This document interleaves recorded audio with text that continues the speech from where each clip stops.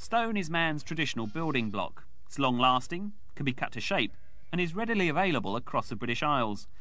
Some of the earliest stone structures were houses and churches. Others were used to keep animals. And some were boundaries.